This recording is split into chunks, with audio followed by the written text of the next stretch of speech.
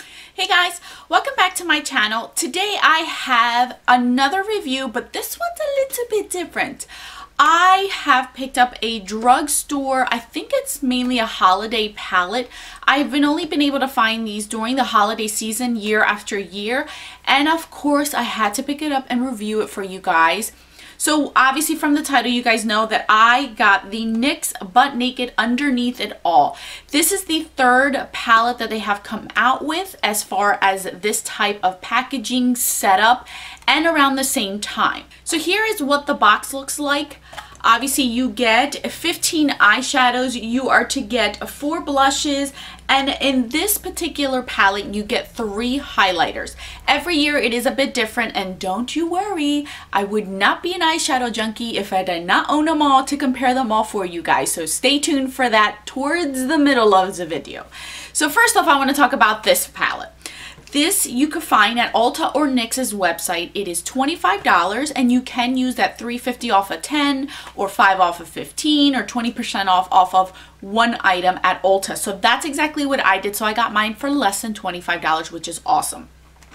What I've always loved about these palettes is it brings a very big mirror, so I always love using that. Here are the eyeshadows for this year, which of course one of my little things fell out, but that's okay. Let's pull this one out. So here are the eyeshadows, and as you guys can tell, there are a lot of beautiful colors in this one.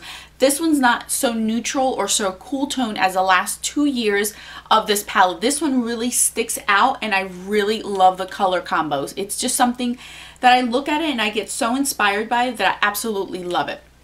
So you get your 15 eyeshadows here. They are mattes, there are satin, and there are shimmer eyeshadows in here, so you do get a variety of different finishes. If you slide this completely out, if I can do it, here are your 4 blushes, and then you get your 3 highlighters down here.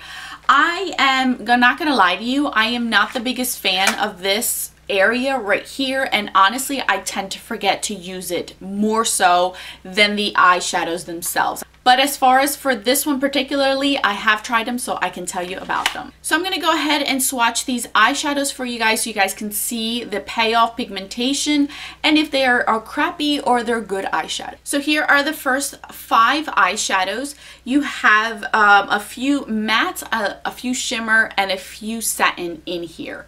So there is a variety of them. Some of them took some building to do. These obviously don't have names. The first one took a little bit of building, but that is a matte one. I have used it on my eyes and it builds beautifully, so I can't complain about that one.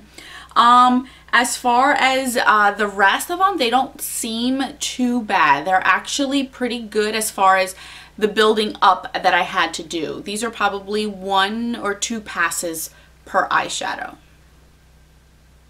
Here is the second row. As you can see, these are a little bit more pigmented. This orange one is amazing. I absolutely love it. This green blue one is the one I'm wearing all over my lid. This whole palette I am wearing on my eyes today, so you guys can see it in action, or at least see it on my eyes. This center one is a matte. It is a beautiful crease color, a transition color. It doesn't look like much as a swatch, but it is beautiful on the eyes. And this one down here is amazing. This white one has a different texture than the rest of them. It feels soft and creamy, like a cream to powder kind of. This last one, it's beautiful, but it does bunch up. Like once you put your finger in there, you do see it bunch up because it's so pigmented. And here is the last row. This gold one has the same texture as the previous shadow that I mentioned to you guys. This one right here, which is a nice, it reminds me of Wild Brulee. That one is beautiful. I love to wear this one all over the lid if I want to set something, or as my brow bone highlight, which I have on. It's completely matte. So these are the last 5 of the eyeshadows. So now that you have seen the swatches, each of these eyeshadows is 0.03 ounces, and they are calling some of these pressed pigments. So I am assuming that these 2 would be pressed pigments. These are the ones that have the most pigmentation, the most bam when you looked at them as a swatch and on your eyes. You get the 4 blushes, obviously those are 0.07 ounces, and then the illuminators are 0.14 ounces. So I'm gonna go ahead, now that you have seen the eyeshadows, I'm gonna go ahead and swatch them and then give you a whole overview of the palette. Here are the 4 blushes. They are soft to the touch, they're super powdery, and some of them are not as pigmented as others. So that's just by swatching them, as you guys can see. And to be honest with you, all of these are very peach toned, orange toned blushes. There's not one that I could say that's a pure pink or a neutral based blush. These are all very peachy, terracotta kind of colors. Here are the 3 highlights. You get a white champagne color, like a very gold one, and then the last one is a pinky kind of color. So, oh, it's the opposite. I'm sorry. This one is the pinky one, then the center one is the gold, and this one's the white champagne one. They're all very shimmery, very highlighted, they're highlighted illuminators. They are soft, but they're a little bit powdery, and they may be too much for some people. All right, so how does this palette perform? Honestly, I can tell you that just by the eye, I've used this quite a few times, and I have done quite a few different looks with this palette. Every time that I do an eyeshadow look with this palette, I can't say that there is one eyeshadow that is a complete dud. They all perform pretty good for a drugstore eyeshadow. This one is my second favorite. I'm going to show you the other ones previously, but this one is my second favorite. I love the colors. This orange one is amazing. I love to use this one as my transition color. I start off always with this one. I am wearing this one today on my lids. It does take a little bit of building, but not too bad. It's actually not bad. When you do put your brush in these eyeshadows, you do get fallout, you do get kick up from the eyeshadow, but that is expected from a drugstore eyeshadow. I'm okay with that. It was expected. This one right here is a beautiful, beautiful matte, completely matte brow bone highlight. I love that one.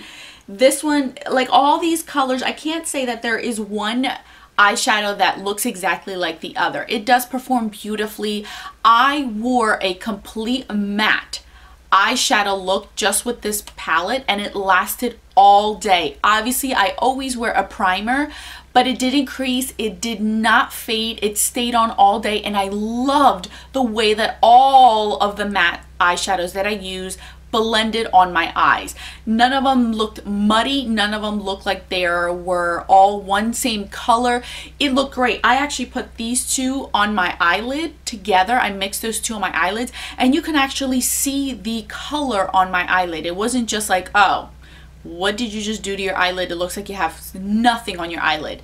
I am very happy with this palette. It is a nice drugstore palette. It is a nice gift. I think that they did a heck of a lot better job this year than they did the previous year. Now, as far as the blushes and the highlighters, again, I think the highlighters, I feel like these 2 look different in the pan, but they look very similar swatched and on. This one's more of a peachy pink, so for me this is more like a blush topper than it is a highlight. You again can use these and all of these as eyeshadows, so you do not have to just think, oh great, I'm never going to use them because I'm just not into those type of highlighters. These are beautiful eyeshadows. These right here, our eyelid shades, are beautiful. They reflect the light beautifully, and they pack on a punch. As far as the blushes, this one right here is the one that I would say is the most pink out of all of these. These are more orange terracotta based blushes, and you do not get any bronzer in this holiday palette, so you have to keep that in mind. I think that these feel beautifully, but they are very powdery and they do have some fallout to them.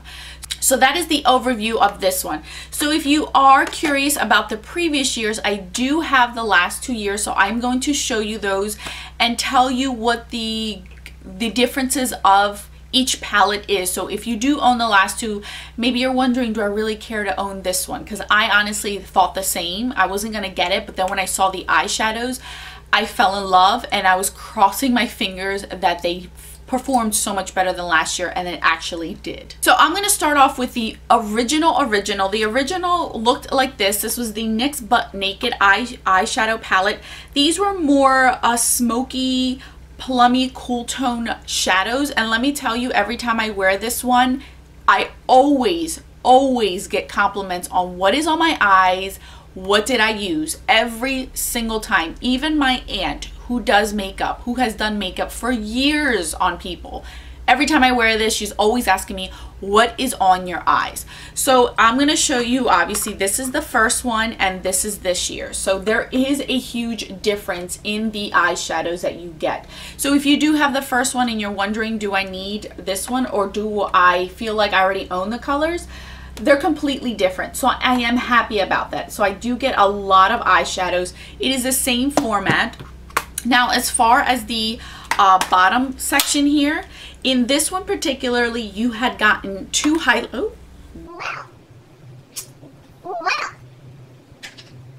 Guess you didn't like to be out. All right, now that we've got it back together. In this particular year, the first one, you had gotten two highlighters, which is a yellowy champagne gold, and then you got more of an orangey based, I would say this is another blush topper. You did get the matte, a matte bronzer in this one, which I did like. As far as the blushes, these were very, very pink tone, and this one was the most shimmeriest one out of all of them.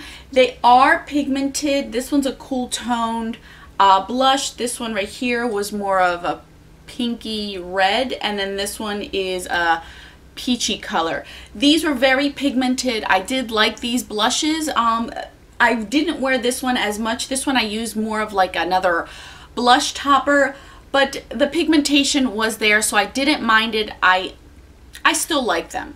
So that was the first palette. Now this one was last year's palette. This one was called the Butt Naked Turn the Other Cheek palette. This one I thought was going to be amazing because I got more of my golds and more of neutral colors. So I was like, oh, I'm definitely going to get use out of this one. So I went ahead and purchased it. So here is this year and here was last year. So again, they are different. You do get more neutral eyeshadows last year than you did get this year. So obviously you would think this is more wearable. This one was my least favorite. The mattes were horrible in this palette. Some of these eyeshadows were so chalky that I had to really build them up or put a base on them in order for me to build them up. So for instance, this matte one right here, you would think this is a great one. Look, I'm literally pressing super hard in there. And look, nothing. I got absolutely nothing as far as any payoff whatsoever. Look at that. It was so bad.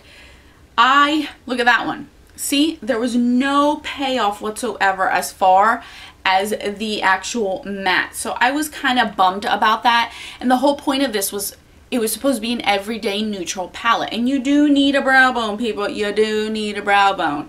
Some of the shimmer ones, like I said, was just too chalky. I don't know if you guys can see that. And there was no payoff on these as you would think that you would get from a shadow like this. Like this one I thought was like, bam, right in your face.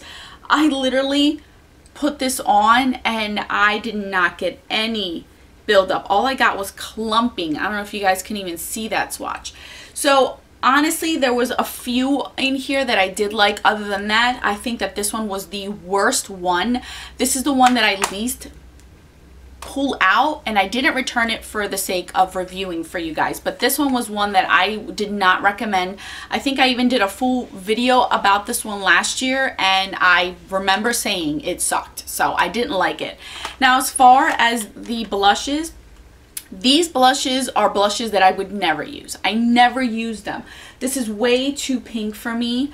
I didn't like it. This one was the only one, and it was not pigmented at all, so I couldn't even get any pigmentation out of that blush at all. These two right here, I wouldn't use those either. They're way too cool tone for me. And then you got three highlighters. These two are very, very similar. There was nothing that separated them. This one in the pan looks a little bit darker than this one, but I didn't feel like you got any different look on your face. And then you got again that yellow gold, which how many yellow golds can I get in one palette? So this one was the one that I hated. Honestly, I hate to use that word, but I never liked it. I was so happy to see the colors. There's only a handful in here that I would use, like this one right here. I would use that one. It's still chalky, but at least it gave me some sort of payoff. See, it gave me some sort of a payoff, but this one was the worst out of them. This one honestly is the one that came out this year. The underneath it all is a beautiful one. It is definitely in the running for, I would say the first one and this one are my top favorite, hands down. I absolutely love it. I love how it performs on my eyes. I love the look that it came out. I can see all of my colors in my eyes. I didn't have to go back and forth on the eyeshadows. They're very pigmented. You do get fallout. You do get a powdery kick up, which is expected again from an eyeshadow palette from the drugstore, but it is not bad. This year is not bad. So that is my review on this year's NYX holiday palette.